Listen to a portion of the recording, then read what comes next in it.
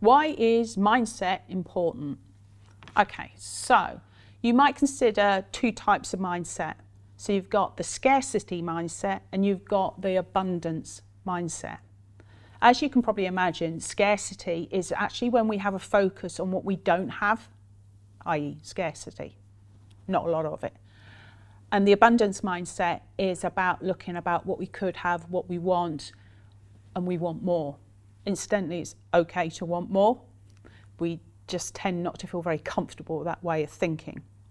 So the reason why mindset is important in life, but arguably obviously in this context in terms of business, if we have a scarcity mindset predominantly, we will find that we won't look to grow because our focus is very much on what we don't have, not what we could have. And that would be the abundance mindset. So it's a bit, you hear people using the glass half full kind of scenario. That's what it's really relating to. You have a choice about how you see an event. Okay, so you can see it as if that's the stuff I don't have, and almost having a wish list, and I don't have this, and I don't have this, don't have this or that, whatever it might be. Or you can choose to go, that's what I would like, that's what I would strive for, that's my goal, that's how I'm going to grow. And in terms of having an abundant mindset.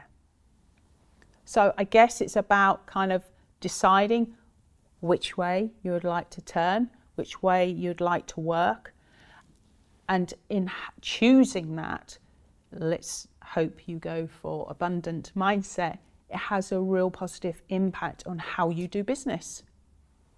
If you go to a meeting and you have an abundant mindset, you'll be looking and sounding and coming across as somebody who is the go-to, who wants to grow, who wants to help, who's looking way beyond where they are sitting at that moment in time, opposed to somebody who predominantly might sit there and moan about the things they don't have.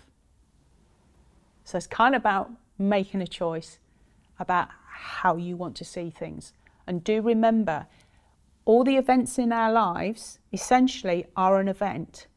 How you see them, your mindset, is actually how we come to deal with them. So arguably, you might have an event, something happens to you, and it's about seeing the positive and the negative and having a balanced view. So in terms of mindset, understanding predominantly mainly where you want to sit. Is it in scarcity mindset or is it an abundant mindset? And arguably the abundant mindset is about growth. I hope this helps. If you have any questions, leave them in the comments below.